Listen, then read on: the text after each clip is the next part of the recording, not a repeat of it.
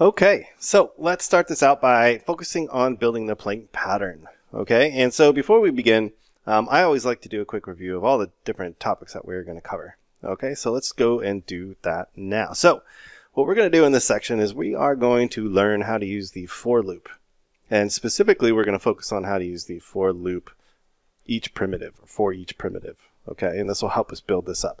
It's really important to understand how to use these blocks of nodes, and it'll help you create more advanced network setups later on. We're going to learn how to procedurally group edges, which is a very powerful thing to do.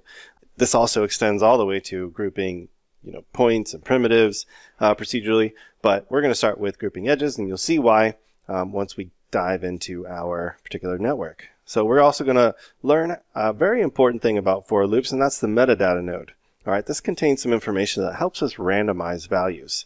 It's a really quick way to do it, and so I highly recommend watching those particular lectures to understand how it works.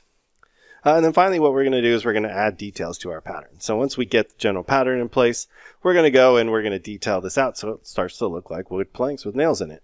Okay, so let's get started making our wood planks.